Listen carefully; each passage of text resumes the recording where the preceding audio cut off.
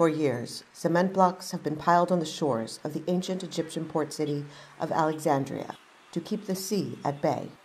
But by 2050, as the Earth's temperature rises, much of the city is expected to be underwater. Locals say the prospect is terrifying. It is a scary thing, but I am one person. There's nothing I can do about it. We have heard Alexandria will sink into the sea, but we don't know when or even if it's true. Flooding has already destroyed properties and displaced families in Alexandria, families that are almost always part of the 1/3 of the country's population living in poverty. World leaders are meeting this week at the UN Climate Change Conference, known as COP27, in Sharm el-Sheikh, Egypt, trying to devise ways to compensate the world's most vulnerable communities, which are also among the world's poorest. This year's UN Climate Conference is the first to formally address this contentious issue, making it a top agenda item, along with its main item, to reduce emissions worldwide to limit global warming, a long-established goal that is far from being met.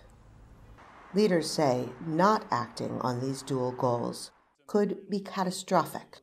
Experts are predicting as many as 1 billion climate migrants crossing international borders in the balance of this century.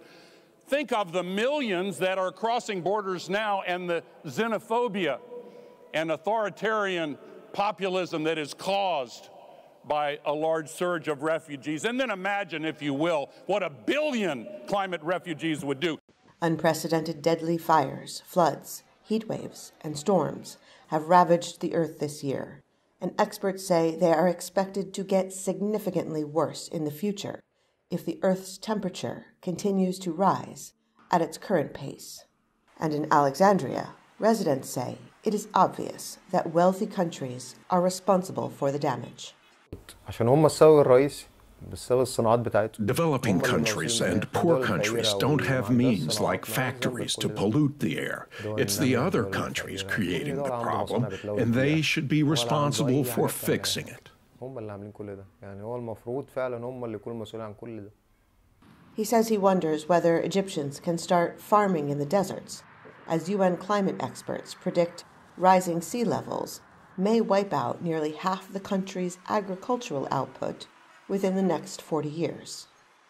For Hamada El-Rassam in Alexandria, Egypt, Heather Murdock, VOA News.